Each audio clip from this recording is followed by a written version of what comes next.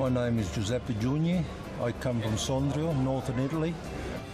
Since the introduction of the Fyshwick market in Canberra, the price of fruit and vegetables over the last 15 or 20 odd years have been one of the cheapest in Sydney or Melbourne.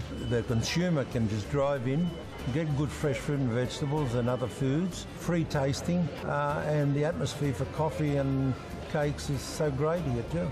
At the present moment we've got about 21 businesses, and when the market is completed we'll probably be looking at about 30 businesses.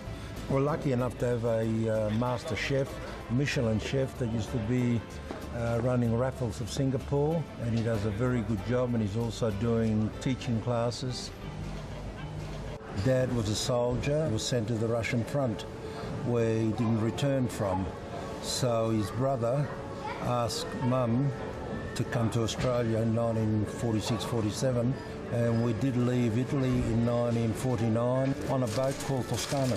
We lost our prop and we were lost in a cyclone out of Cocos Islands, and they had to come out with tugs and tow us into Fremantle, and we arrived in Sydney on the 31st of January 1950.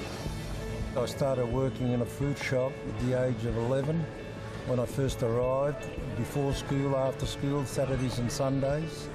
And by the time I was 18, I bought my own fruit shop at Stratfield Station. I was there for 10 years. I came to Canberra and we were successful with the 8 fruit shops that we had and the market that I was with. I decided to go on my own, and we started off with fruit and vegetables. We were only allowed one section. I developed from there, and then we moved into a double one. Then we expanded again and we bought another business next door. Then when the market was put up for sale by the government, the operators of the Fyshwick market all chipped in, which we raised over $1 million to go to the auction to buy the place, which we did, and we bought the market for $3 million back in 1988. I'm now coordinating the rebuilding and the administration of the markets, and I'm here every day and liaising with the builders, foremen and contractors to make sure that we get the things done. Well, the whole market has grown dramatically over the year, because when we first started 40 or 50 or 60 cars would turn up in a day. Now we're into the probably a couple of thousand or more a day coming into the market.